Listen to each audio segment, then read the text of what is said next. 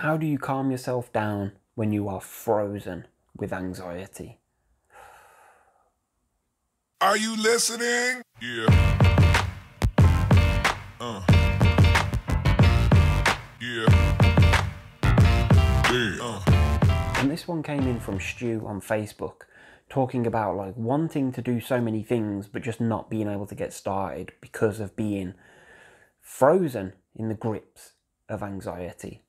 If you haven't already, please just click the subscribe button. It'll help me out. You're viewing this, that's a good start. Like the video, maybe share the video. And if you've got a question relating to anxiety or you want to know my take on anything, drop it in the comments below and I will do my best to get back to you. So I think what Stu is asking is like, if you're stuck in the cycle of anxiety and you're frozen with this stuff, like how do you actually get started? How do you bring yourself to get out the door or to do whatever it is, make a phone call or meet a friend or just do something, whatever it is that's keeping you in the cycle, how do you break the cycle? Now, I've been in this cycle many times. I've been stuck or what feels like stuck.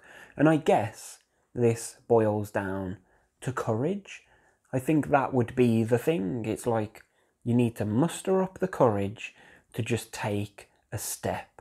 Because what I've found in my several years of living with this crap is that I can get stuck in a rut and I can feel bad even when I'm at home and that. Like, it doesn't necessarily mean I need to go out to feel anxiety. I can just be at home having panic attacks. I can be stuck, like not in my room. I'm not like bed bound with this. Haven't been yet, touch wood.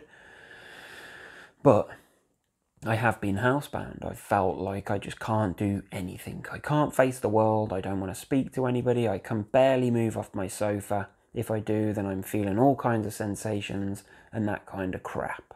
But the only way that I've ever really found myself being able to release that grip, I say we call it a grip that it has over us, is by getting up and doing something, actually putting myself under pressure, like whether it's going out, even if it's just for a drive, or going out for a walk, or going to the local shop, or just doing whatever it is. Not massive scale, like I'm not talking about going to freaking Asda, Walmart and going into the deepest part of the supermarket. That's not what I'm talking about. I'm talking about a real small step, like really break it down so it's, I don't know, if you're completely terrified of doing anything, then just open your front door and walk to the end of your path.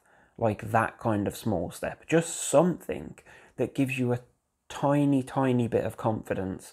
Maybe it will motivate you to try again tomorrow. But that's my suggestion on breaking the cycle.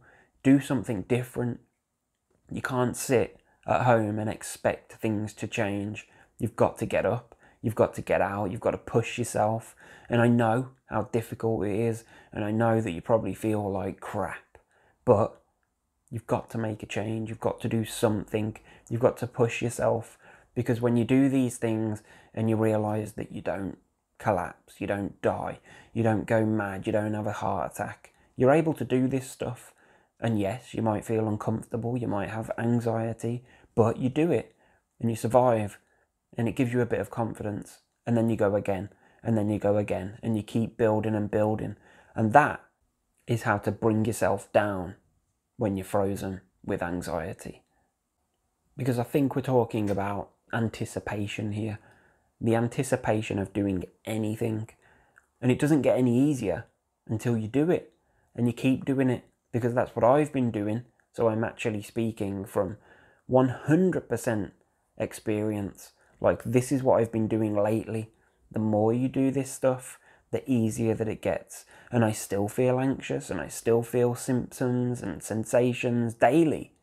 But I know that I'm in no danger. And the only reason that I know that is because I keep doing the same thing. And I keep having the same results. I get through it. Every day I get through whatever it is that I'm trying to tackle. So the anticipation slowly starts to dissipate when whatever it is that you're thinking is going to happen doesn't. That's the answer to the question. How do you move forward when you're anticipating anything? You got to just move forward, unfortunately. You have to move forward and prove to yourself that you can do it, because you can.